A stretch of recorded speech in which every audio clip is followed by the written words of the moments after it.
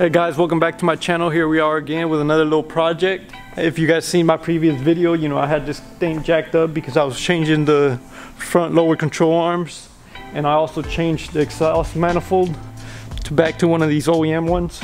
You know, so right now, you know, the problem I've been having is getting it onto a ramp to get it aligned. So that's why I changed this for the meantime. And then the other thing I was thinking about is because right now the exhaust fumes are just gonna go straight back. And I'm gonna try to avoid that because I don't want all those fumes just getting underneath the car and onto the inside. You know, there's always holes on your shifter and everything that the fumes could end up back inside, and you know, there's no AC, no vents into this, so I definitely don't want that inside. So I just got back from the junkyard, and luckily they cut out the catalytic converters, so there was this piece, the exact piece I needed, so they had just cutting it off. So it worked out good. I think I paid like $4 for this. I mean, still pretty expensive for what it is, but it is what it is.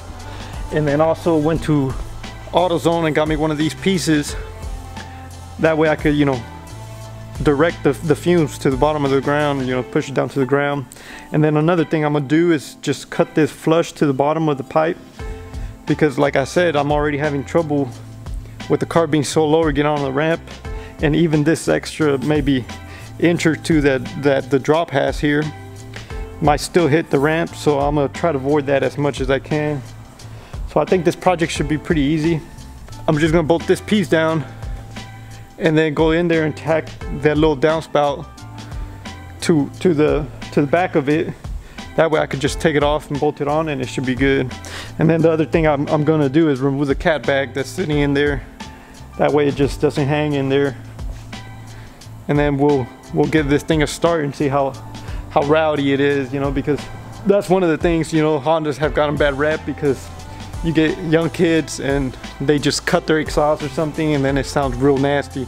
You know, I kind of didn't even want to drive it like that, but you know, just to get it done, I want to get it aligned, and you know, this is my last chance pretty much before I go a different route.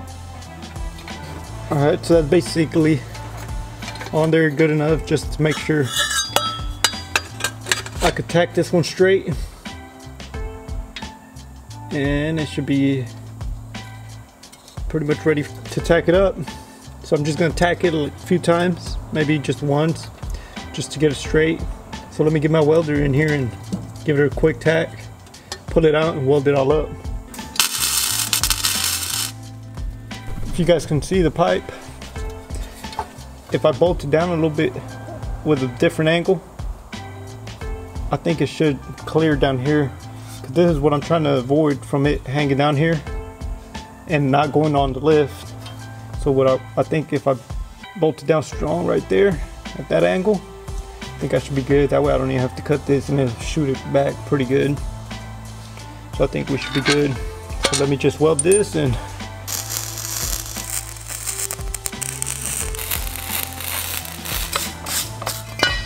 so here it is, nice and welded already, all around. I mean, it's not like I'm gonna have any leaks or anything. So it's pretty hot right now, so I'm just gonna let it sit here. In the meantime, I'm gonna sit here and remove that cat back. Take that whole cat back off from the back.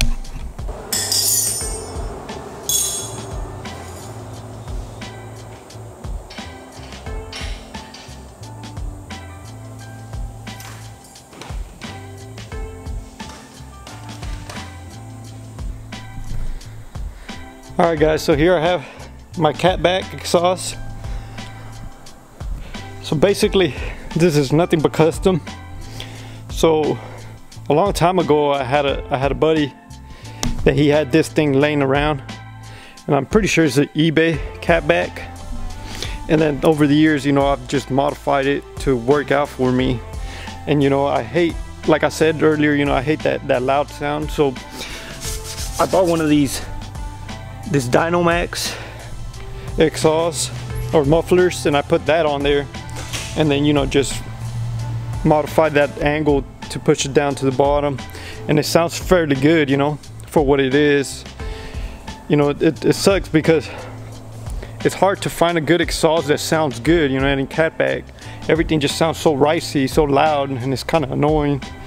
So you know, that's why I haven't gone out and bought a good cat bag, because you know, it's hard to find one. And if you guys know of any good ones, let me know in the comments. You know, I'm definitely open to any advice, and maybe run into a good exhaust system down the road where it sounds pretty good. Because I mean, I like it to sound stock. I mean, it's B16, so it's never gonna be quiet, but you don't want to be waking up everybody while you're going down the street.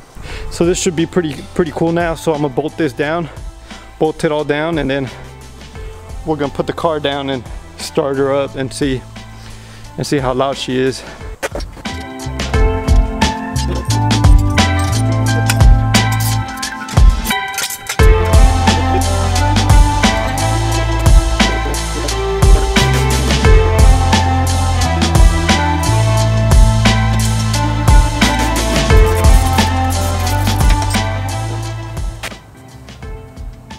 So as you guys seen, guys, I did drain the transmission oil because I did replace the axle seal, and I wasn't 100% sure how much oil was in there. So I just decided to, you know, do new oil on the transmission. And I highly recommend you guys always go to Honda and just buy transmission, the OEM transmission oil, if you don't know another better solution. Because if you go to AutoZone, a lot of times you could run the wrong oil and you'll be grinding all the time. So Honda transmission oil is highly recommended on these things, because these transmissions, you know, tend to grind a lot if you don't. But yeah, now all I gotta do is just bolt this down, tighten them up, lower the car, and we can start her up, see how loud she is. Alright guys, so I removed my speed sensor from the transmission. And now what I'm gonna do is I'm gonna pump the oil into it through there using this little pump, and it should take about 2.3 quarts. Alright guys, so this thing's ready to start up with these open headers. It's time to give it a crank and see how this Type R sounds with just open headers. So I got my brother here with me, not wearing a shirt. He's over here trying to be a porn star. So well, I'm gonna have him crank it, get the car started. And I'm pretty sure it's probably not gonna start because the battery's dead, because it's just been sitting here. So here we go, let's see if it starts. There it is. Honestly, it doesn't sound as